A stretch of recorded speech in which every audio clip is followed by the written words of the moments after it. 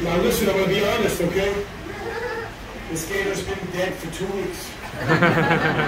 Hey, until he starts to stink, I'm going to keep using him. Playing dead is Sebastian's best trick. Come on, let's go to your spot. Come on, go to your spot. Let's go. Slow down, man. You pull a hamstring. This one goes to you. This one goes to you. This one goes to you. There you go, you're walking. Yeah. You still come out of the house tonight? Hey, just bring dessert. I got tons of food. And don't bring your girl. That's like bringing sand to the beach. It's gonna be crazy. When I get it in for Lang, pull it to the right. Come on, let's go, son. Come on, let's go. You gotta do one show and every roll. Come on, let's go, son.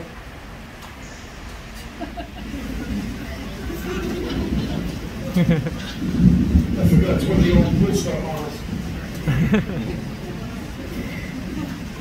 Oh, gas.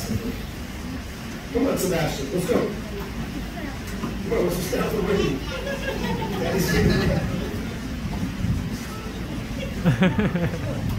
That's my toes you set around picture. Okay, get that beating straight out here, so there you go. Thanks. Not as helpful as I have always been.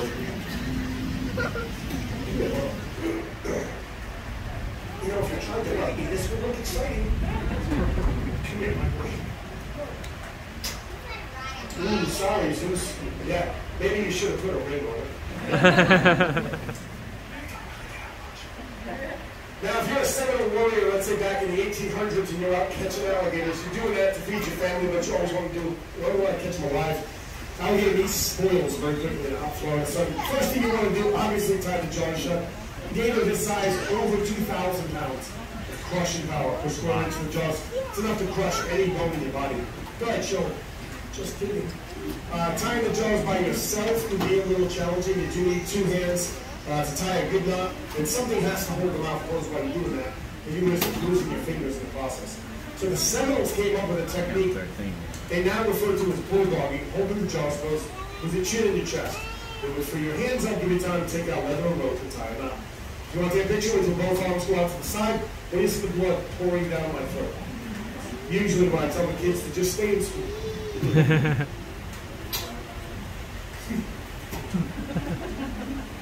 Can I take out pictures quicker, please? Take out a rope, couple of wraps, you tie a knot, and you have yourself a cotton-tied alligator. Now, judging by the one golf clap I just got, apparently the rest of you people not really impressed with getting alligator. It's okay. I will try to redeem myself on that too. In the meantime, we're going to touch on a few parts of the alligator's anatomy. The eyes of an alligator are very well protected, very deep eye sockets. Anything threatens the eyes, they will drop to the bottom of the eye sockets on the way on. Thick, leathery eyelids come down to help protect them. Lower eyelids like you and I have. He also has that third eyelid called a nictitating membrane, little transparent lens you may have just seen move from front to back and back to front. It acts to clean dust and bring away from the eyes. It also kind of acts as a bit of goggles for the alligator in the water. Behind the eyes, alligators' ears, these little flaps right here. Even with these small ears, they still hear about as well as you and I on land. They also hear very well under the water. And if he does this fast enough, he can actually fly. Not with him his back, of course, that'd be crazy. But if that worked, I promise you I would fly everywhere. Between the ears, behind the eyes, looking at it about there, alligator's brain. Alligator's brain is about the size of my thumb. They say there's only one animal in the entire world that has a smaller brain to body size ratio. That, of course, is the alligator wrestler. Still don't get that joke. I'm going to figure it out, though. Probably not today, but these bony plates you see all over the back, they're called scutes. They are solid bone osteoderms. They do 2 things for the alligator. Number 1, it is armor plating. It protects them from predators, from alligators during the territorial and mating disputes. It also acts as a solar panel. When it's cold, these guys lay out in the sun with that dark black skin. The sun beats down, heats up that skin, and each one of those scutes is covered with little blood vessels. So that blood will heat up, circulate to the body, increasing the energy and metabolism. And you'll notice I said the skin was black and not green. Because almost every sign, almost every t-shirt, cartoon, painting, stuffed animal, rubber toy, high school, college mascot, you're going to see an alligator, it's almost always green. Not too smart, but that's not green. That's white. Now, what separates alligator wrestling from alligator capture, of course, dangerous stunts, doing a couple of foolish things like we'll do right now. First trick is called the Florida spun. You just simply open in the alligator's mouth if he lets me.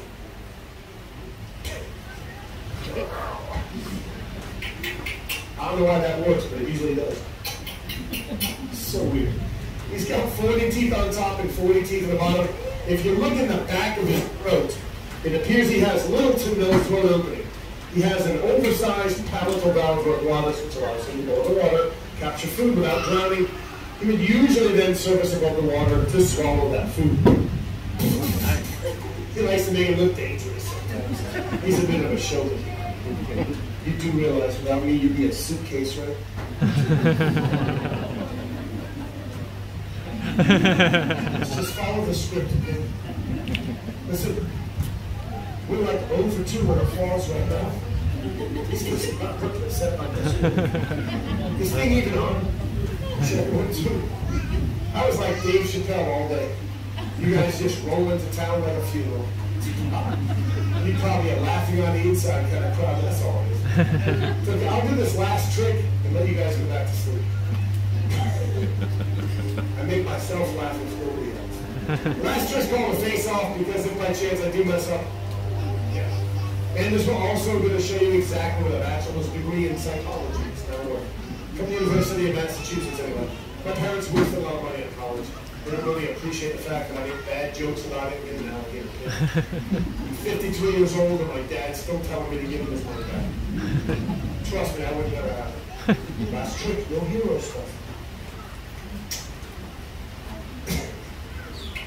So weird.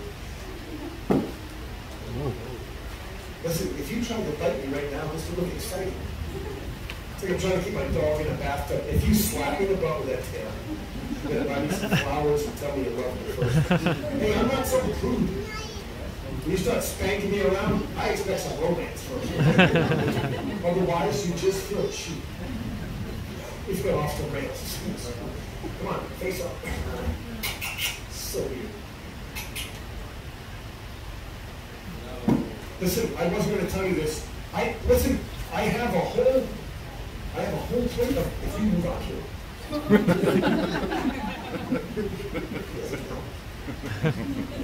have a whole plate of Girl Scout cookies with your name on it. Okay?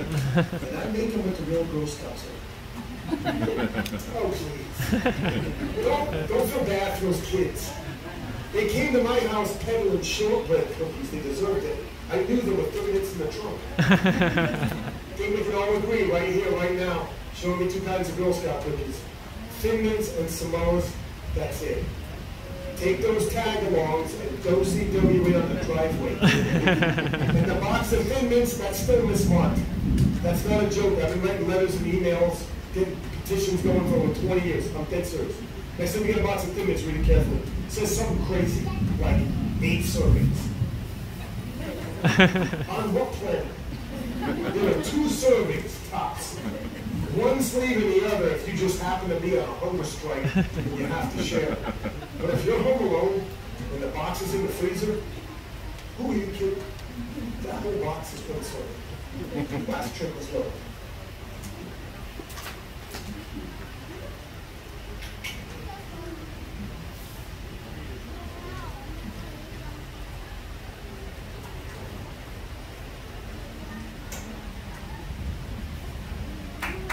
Sometimes people clap. Yeah. This smells amazing. Hey, I found my keys. That's up.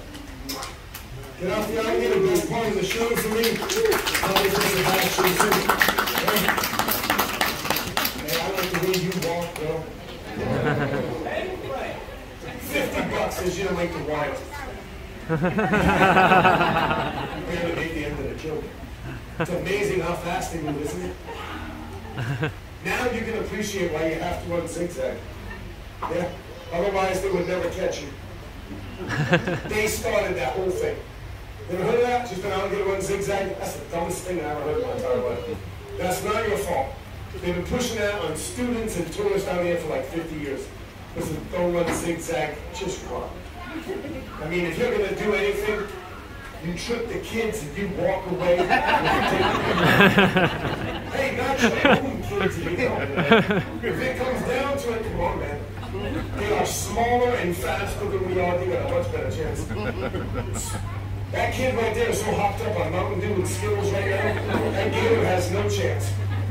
They've been doing that reverse matrix flip where he's running upside down. Gator's like, oh crap, he's on Skittles. Nobody got time for that. Alright guys, with that, that is the end of the show. Again, anything putting the basket down there does going to help save more of these beautiful alligators, just like Sebastian. Always appreciate it. Thanks for coming out, guys, and God bless you. Woo!